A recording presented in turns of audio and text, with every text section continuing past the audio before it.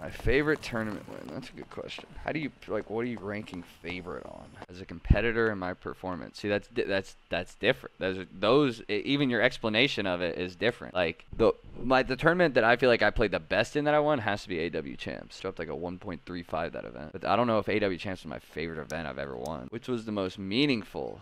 Either the first one, which was Black Ops 2 Anaheim, because it was like the first tournament I won, or the Black Ops 4 playoffs win. Any moments in my career I would have done things differently. Biggest regret in COD is BO2 champs, who I picked up.